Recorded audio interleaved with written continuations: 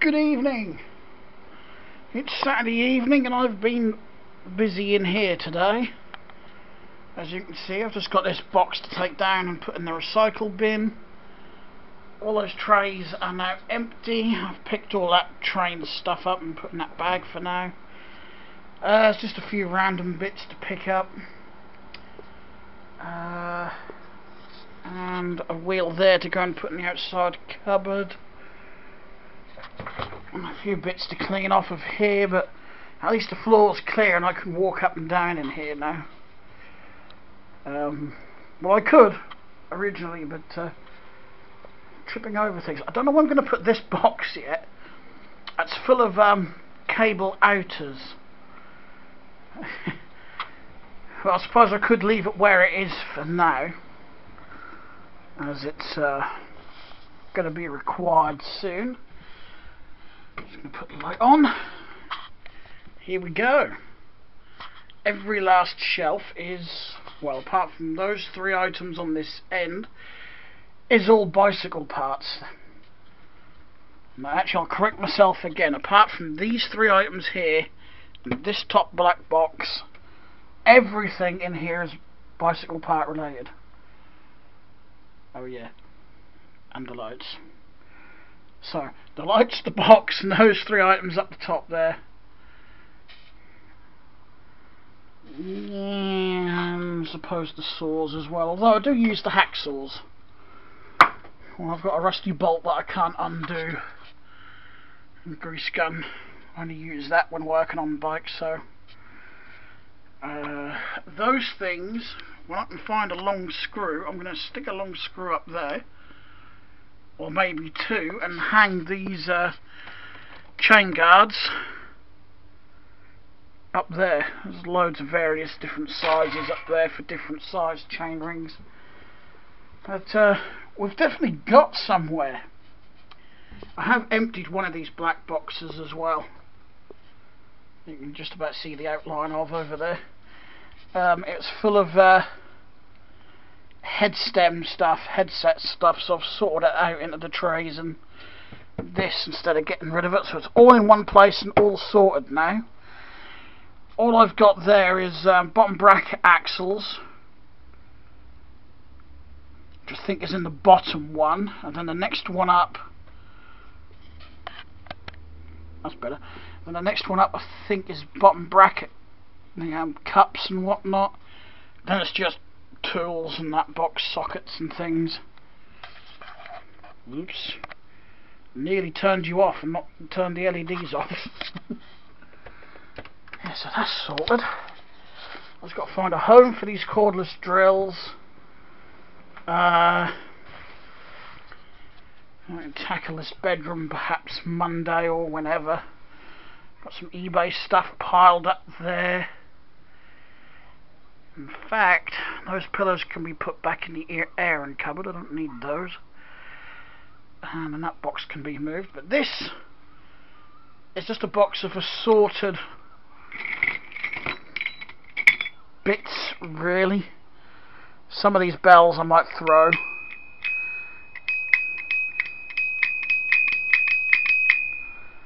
That one looks tatty, but it does work better than the rest. I mean, as I said, if you're going to put a bell on your bike, don't get these ones. Actually, I've only seen one place in town that's... Look at that. The actual dinger is twisted on this one. It's not meant to be that way round. It still works, but... See, they're just not loud.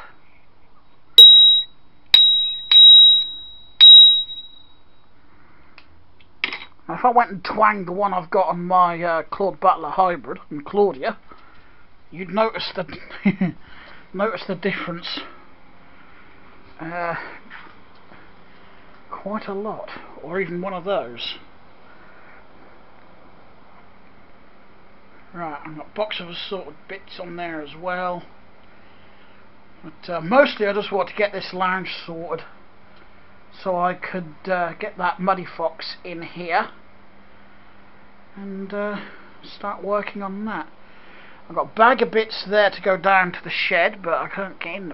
Well, I can get in the shed, but I'm not gonna fuck around opening the shed door just to put a bag of bits in there. So I might put that out on the landing or somewhere, and that can go down later. Maybe you know, if I have to go and get something out of the shed, which I actually have to do this, Muddy Fox, so I may save that till Monday. I was going to have to wait till Monday, I've just realised. Because I'll be out tomorrow, it's Sunday. Oh, this is what I forgot to show you yesterday. Roy's has had a bit of a clean out, Roy's department store. Got a couple of these for $1.99 each. These are actually relatively good LEDs. Has it got the name on it? Yeah, it's got Dyto. But Dyto, I presume I'm pronouncing that right, D-Y-T-O. They still produce cycle parts, but they've changed all the packaging now, and for some reason Roy's has upped the price. I mean, this originally was $3.99 according to the price sticker on here, and the one on the back. I don't know if that's going to show, but the identical ones of these in the new style packaging, the blue style, blue and sort of a grey-white style packaging, for some reason they're now $4.99. So just because they've changed the print on the packaging, they've put them up an extra £1 or so. But they're exactly the same fucking light. I've already put one on Claudia, because I had one of these on there, and because it was, well, I was relatively old, because I've made these style for years. But for some reason they've been going up and up in price over the years. I remember when Roy's first started selling these, they were actually $2.99 for a light. But get this, they're $4.99 each, or $5.99 for a set.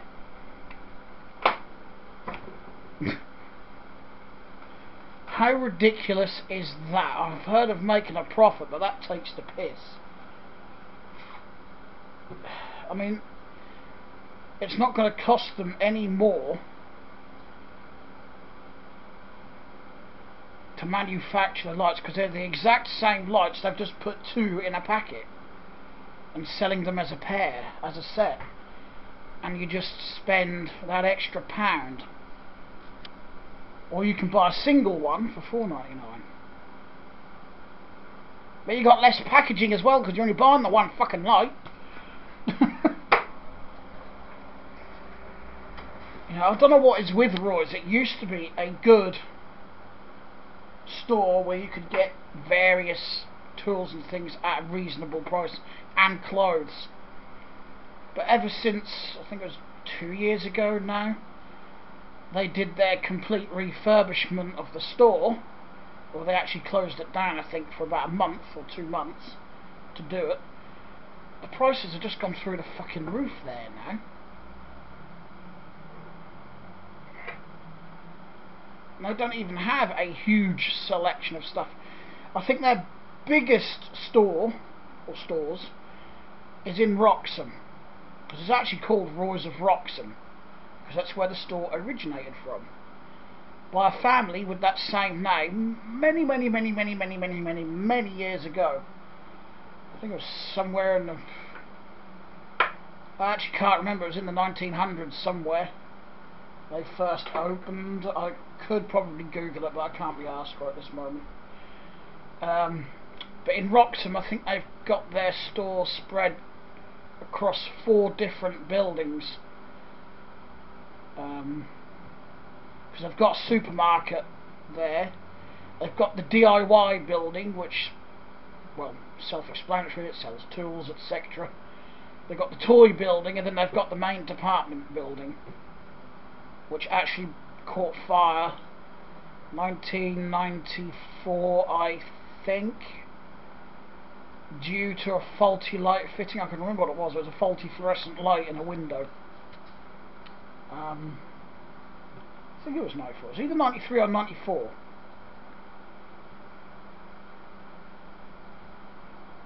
If I really wanted to, I could search around on Facebook and dig up the photos and find out. And yeah, it was rough. Again, I could do a Google search as well and that would bring it up.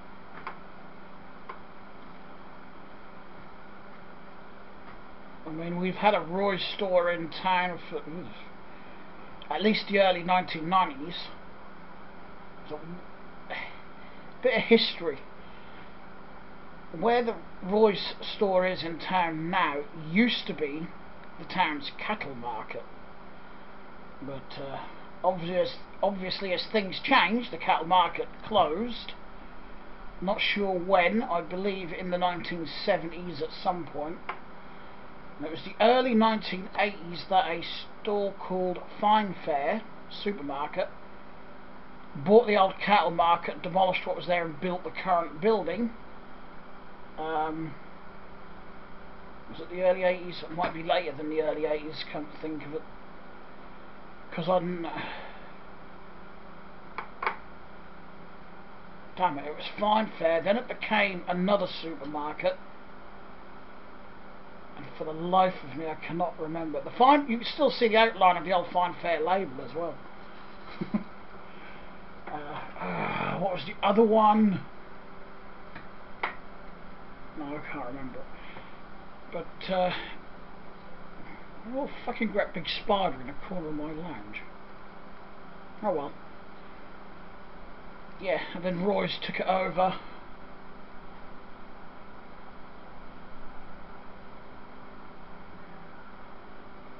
Something like that, I can't remember exactly. I know Roy's took it over from a supermarket, but the supermarket wasn't actually there for long for some reason.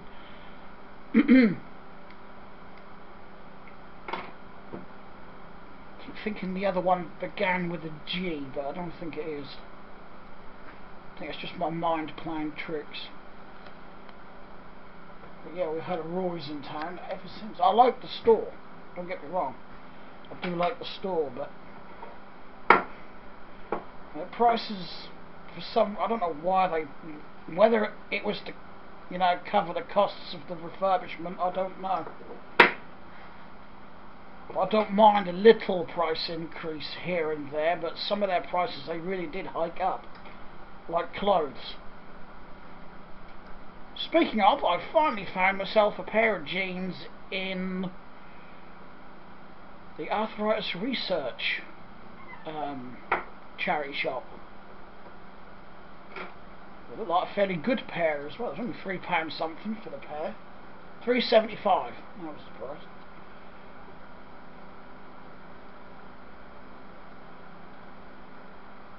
I've only been looking for about 3 months for some replacement jeans, but I am not paying like 30 quid for a pair of fucking jeans. That's what they are in Roy's. I think they're actually cheaper in Sainsbury's, but still.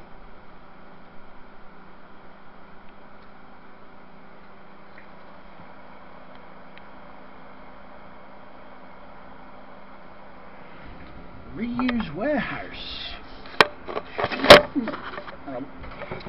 Just got to type in something on.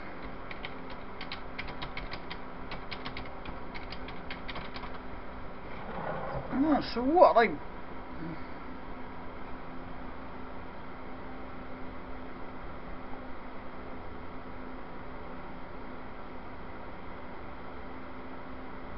Oh, hello. 4 comments. My junk shop is expanding, or my favourite junk shop, I should say.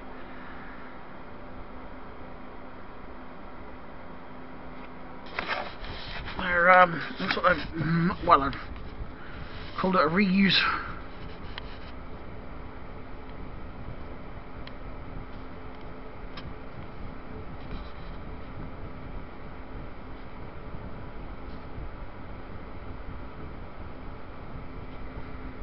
That's alright, and I'm going to like that page. I don't know what I had to make a new page. Unless Facebook is being stupid and won't let them change the name, because they can get like that.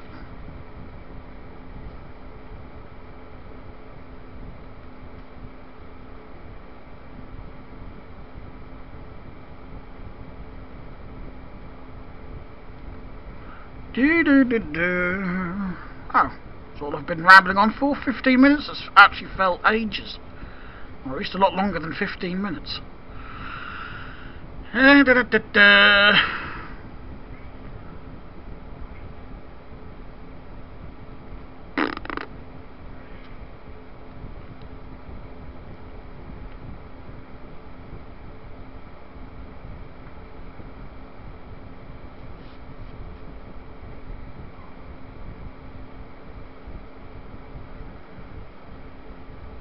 Oh, right.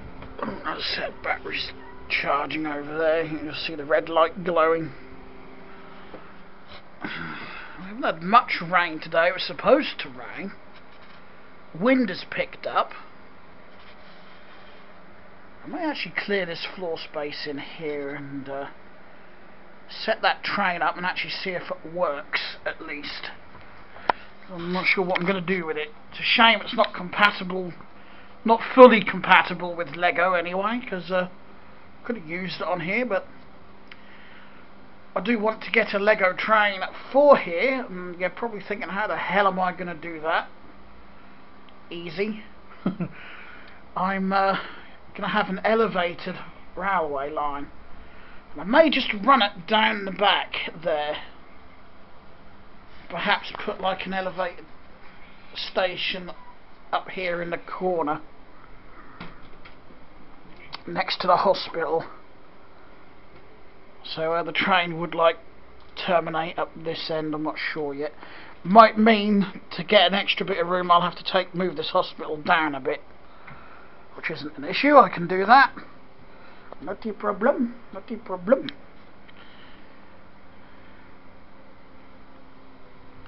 Right.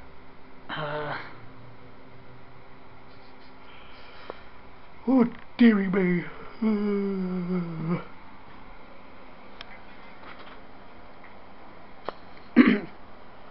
It might be cheaper for me, if I want to get a Lego train, to actually go and buy the track, because I don't need a lot of it.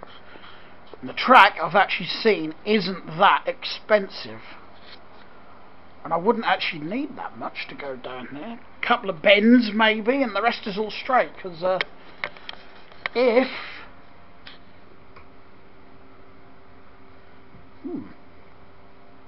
I know one thing I could do.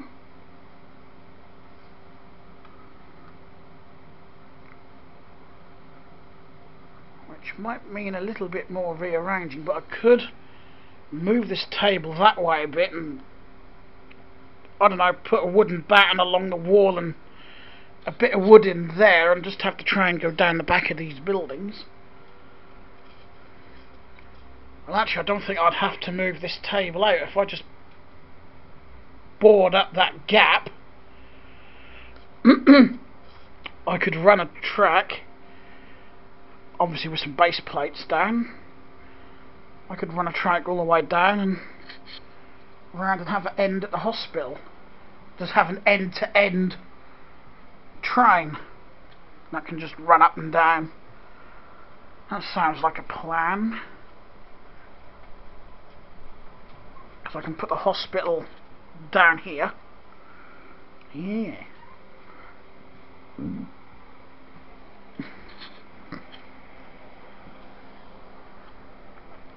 Because one thing, ever since I was a little boy, one of the things I really wanted was a Lego train, but they were expensive back then, and they are still bloody expensive.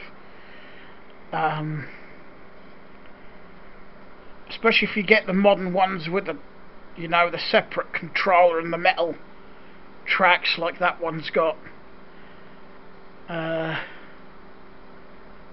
You can actually get flexi track as well, but I'm not sure I want that.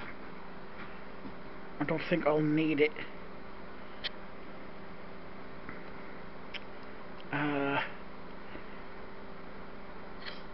But yeah, I like that idea. No little line running down the back there.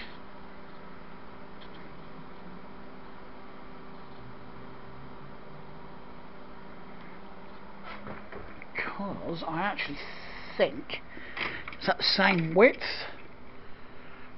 It is. It's actually a little bit narrower, so I could, with some fencing, I could actually run this down here. And perhaps put a normal base plate in here and take this corner out and have the station in this corner. You know, with a road leading up to it. I'd have to relocate the gas station, but I could put the gas station back. So it backs on to the fire station, maybe. I don't know. Yeah, I could just have that. That's what I could do with it, you see. And then that would run all the way down there. It's a pity I couldn't fill in this gap here, but I really need the floor space. It's tempting, trust me, it is actually extremely tempting to do away with this table, you know, and build another one level in here all the way to the end and the same width as that gap there. I didn't have to try and go all the way around the outside of it. But if I did that, that's going to put the table out to here, and yeah, that's not going to leave me much room to do my bikes. But I suppose if I kept the bedroom tidy and actually got rid of some shit in here, like those DVDs that I never watch, for example, I could actually do the bikes in here.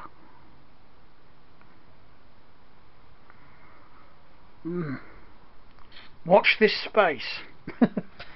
Right, I'm going to shut the camera down because I want to do a little Lego update vid as well. Turn the light on actually. It's only 7:15 and I've got to put the light on. And because it keeps clouding over but not doing a lot. Right, so thanks a lot for watching. You know, watch this space. This may become a very large Lego room. If I could actually get hold of the wood, I would completely rebuild the table.